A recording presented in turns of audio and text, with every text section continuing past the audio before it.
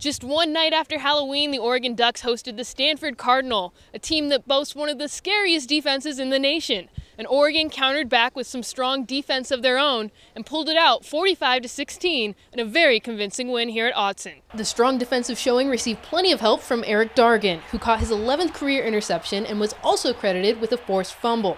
Another important piece of Oregon's defensive came from back Ifo Akpre-Olomu, who said limiting Stanford's big plays was key to their success. We're trying to win the game on defense and try to limit them and make them earn every single point that they get rather than giving up big plays or blowing assignments. We wanted to force them to drive downfield, and I mean they did an okay job, but at the same time they weren't able to get all the way into the end zone. That's a good job by the defense. With Stanford's offense silent, Oregon's offense went to work, putting up 46 points over a Cardinal team that hasn't given up more than 30 points to a team this year.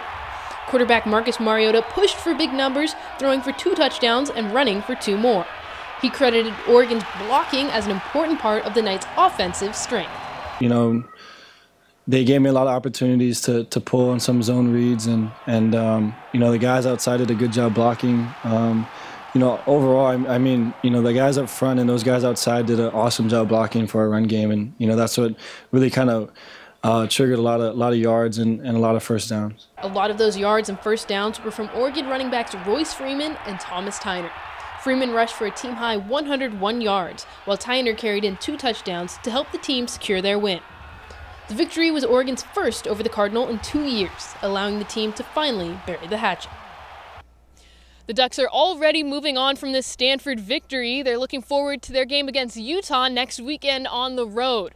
The Ducks are now 8-1 on the season, 5-1 in conference play. In the meantime, this loss puts Stanford at 4 total losses on the season. Reporting from Autzen Stadium, I'm Samantha Saldivar for Duck TV Sports.